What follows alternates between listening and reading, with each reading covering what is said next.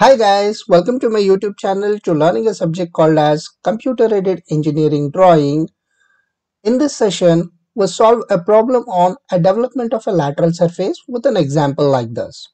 A regular pentagonal prism of height 60 mm and base is 30 mm rests with its base on HP. The vertical face closest to VP is 30 degree. Draw the development of a truncated prism with its truncated surface inclined at 60 degree to its axis and bisecting it. Now we have a pentagonal prism whose dimensions is given to us, and also one of the vertical face which is closest to VP is at an angle of 30 degree, and we need to draw the development of a truncated prism, and the truncated conditions is given as 60 degree to its axis and bisecting it. Coming to its analogy, let us understand how the solid will be. Now this is a 30 mm pentagon which is of having a sides of 30 mm and height 60 mm, which is going to look like this. Coming to its top view, this is what the condition. Now this surface is inclined to XY line at an angle of 30 degree to VP. That is what the condition which is given.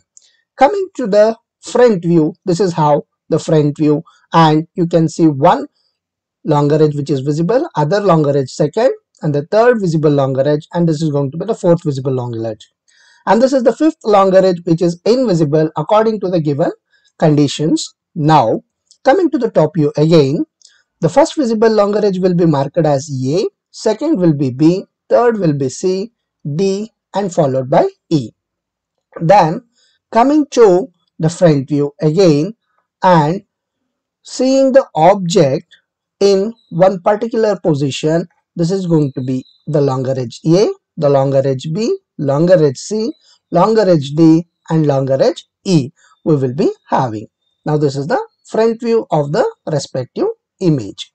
Now coming to the development of the surfaces, this is going to be the first surface. This is going to be first surface, and this is going to be the second surface, and this is going to be the third, and then this is going to be the fourth, and this is going to be the fifth. Like this, we have totally 5 surfaces which one can able to generate. Now let us construct these images in our 2D drawing first. Let's go to the developments over here, that is 2D sketching. Let me go to the sketching using a line command with a line thickness of 0.13, and I'm going to fit the screen, and then I'll just construct a XY line like this, upon which I'll go to the polygon by center method and the sides as 50 and give any random value and get a pentagon constructed like this. And after constructing a pentagon, go to the smart dimension, show that the size of the pentagon is supposed to be 30 millimeter.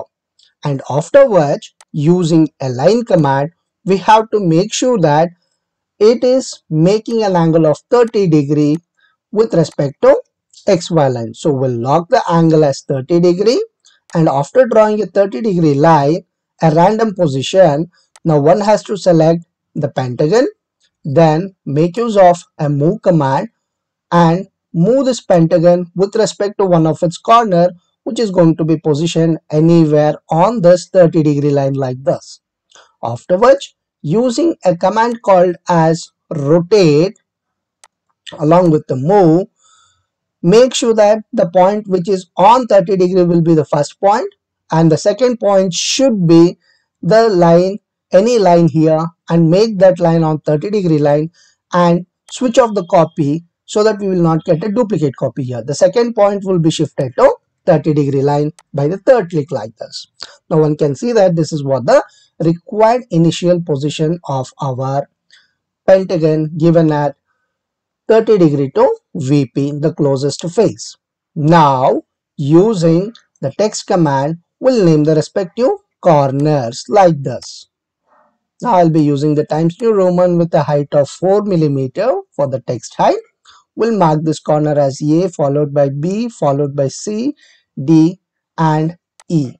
Now as discussed, E will be the invisible edge. To draw the front view, one has to draw the projector of all these 5 corners till it touches the XY line like this. Now these lines are supposed to be perfect vertical lines. Now upon drawing this perfect vertical lines, then this is going to be the first projector, this is going to be the last projector. Using a command called as rectangle by 3 points, where the projector of A as the first point, projector of D as the last point, which goes to define the width, and the height of the solid is given as 60 millimeter. We'll lock it to 60. Then complete the remaining longer edge, that is the longer edge B and the longer edge C, then the longer edge E. Now after completing this, the longer edge E is supposed to be the invisible edge. We'll make sure that this is the invisible edge. Now this has to be developed for a 5 different phases, which is a parallel line development method, for which using a line command will make use of the line command and draw a height here. Now using a smart dimension, one has to show that the height is 60 mm. Now all the vertical lines is of 60 mm.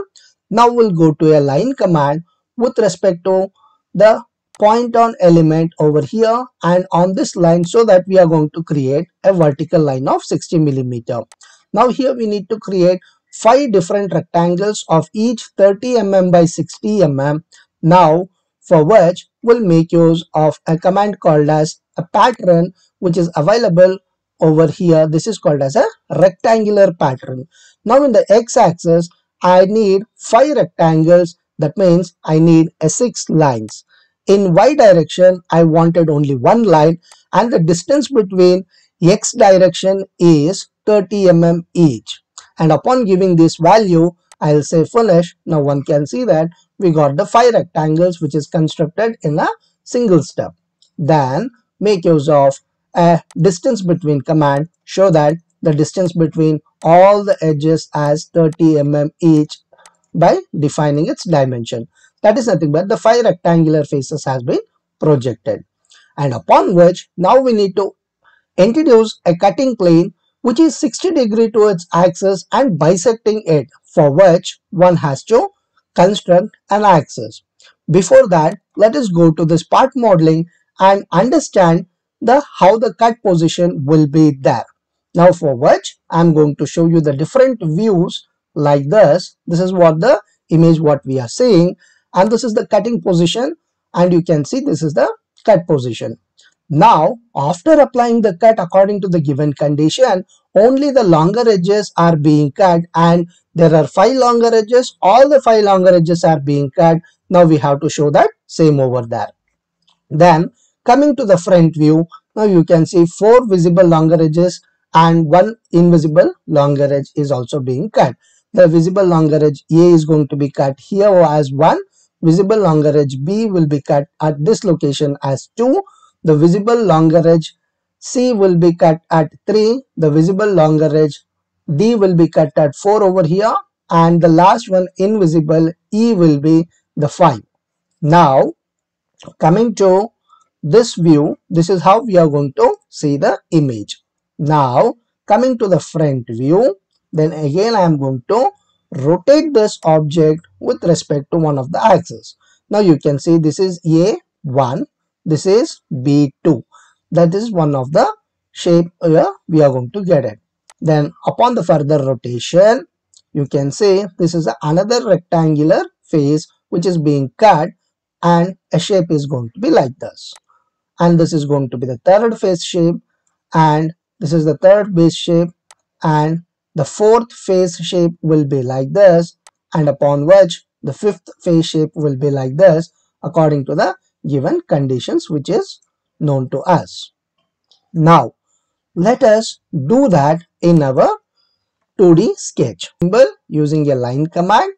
Now using this IntelliSketch, now join this D to the opposite line midpoint EAB. Similarly, from the line midpoint of a line BC should be connected to the corner E over here. Now I'm going to zoom it to get a better clarity. And after which I will switch off the IntelliSketch midpoint and I'll say OK to get a proper position of the axis over here. Now this is the position of the axis by locking the vertical line as 40 millimeters, sorry not 40, 90 degree, and I'm going to draw another line which is going to be the axis line. Now this axis line has to be represented in the form of a chain line like this. And afterwards, now one has to introduce a cutting plane which is 60 degree and axis bisecting to it. Now using a line command, again we'll go to IntelliSketch with a midpoint, and I'm going to select the midpoint and I'll draw an random line from the midpoint towards both the sides of the front view. And then we'll make use of a parallel command. We'll make use of parallel command and make these lines parallel to each other. Then going to angle between command, select the axis line and one of the line over here and show that this inclination is 60 degree. Now as already discussed, the cutting edge will be like this. This will be marked as 1, that is A. The longer edge will be B will be marked as 2, C will be marked as 3, and D will be marked as 4. These are the visible edges, and the invisible longer edge 5 is going to be here, that is also going to be marked. And then the same point should be transferred onto the lateral surfaces using a line command with a thickness of 0.13, and with the IntelliSketch make sure that you are going to switch off the midpoint. Now one will be projected till the projector of A and projector of A, that is the lateral surfaces over here. To avoid confusions, let us mark the respective longer edges as A, B, C, D, E and followed by A. These are the 5 lateral surfaces. Now one has been projected at A, and 2 will be the intersection of these two lines will be projected till B.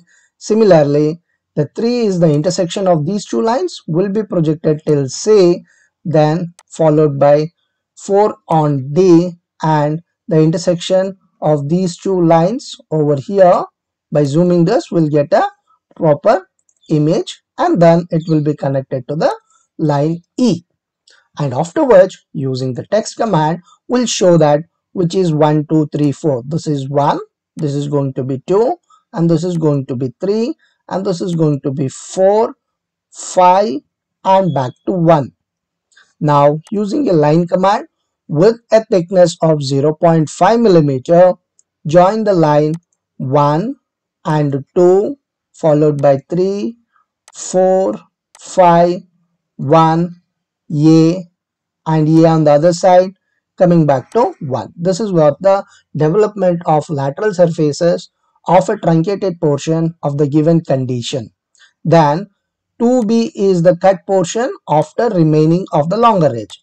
3C is the longer edge after being cut. 4C remaining portion of and 4D remaining portion of the longer edges. Whatever the ABCD is there should be mentioned like this. And using the text command, one has to show that it is called as development, development, and then we have to make a note that all dimensions are in mm. And not but least, using a line command, we have to make sure that the remaining truncated portion should be shown as a dark lines like this. And after this we have a one more edge over here. This is going to be the visible edge. We'll show this portion as invisible lines like this. And then the top view is going to be visible. We'll select the pentagon and the line width will be changed to 0.5. This completes the solution. Coming to the analogy, we'll verify that. Now coming to the top view, now you can see the complete pentagon is visible. Coming to the front view, only the bottom portion which is visible has to be shown, not the complete image, only the bottom portion. And the same thing has been represented over here. And if you are not yet subscribed to my YouTube channel, kindly subscribe. And if you like the video, please like and also share this video amongst your friends to learn this subject much better way. Signing off, Vijay Tavardhan.